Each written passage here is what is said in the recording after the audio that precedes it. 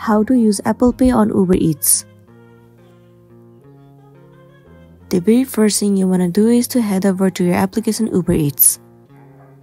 Enter your login credentials and then sign in to your specific account.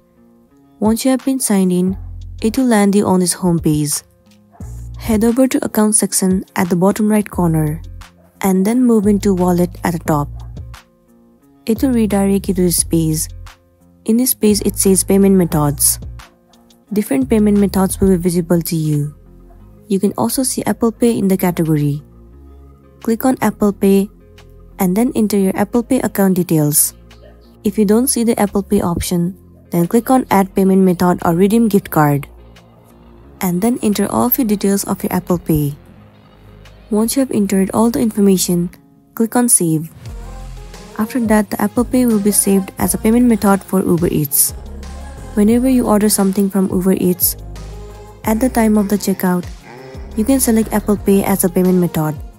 Pay the amount that is given to you, and then you'll be good to go. That's it, and this is how you can use Apple Pay on Uber Eats.